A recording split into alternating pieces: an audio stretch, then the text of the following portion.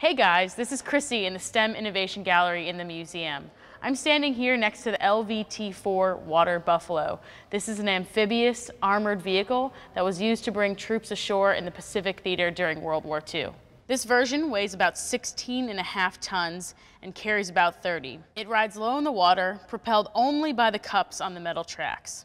In water, it goes no more than 5 miles per hour. On land, it can go up to 25. The original design for this came from a hurricane rescue vehicle designed by an inventor in Florida. He called it the Alligator, and the military version was often given that nickname. It was modified for military use and made by the Food Machinery Corporation, who made agriculture equipment before the war. About 8,500 of this model were made.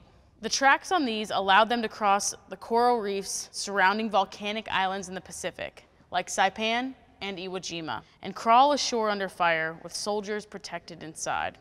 It has a door in the back so they can exit under cover.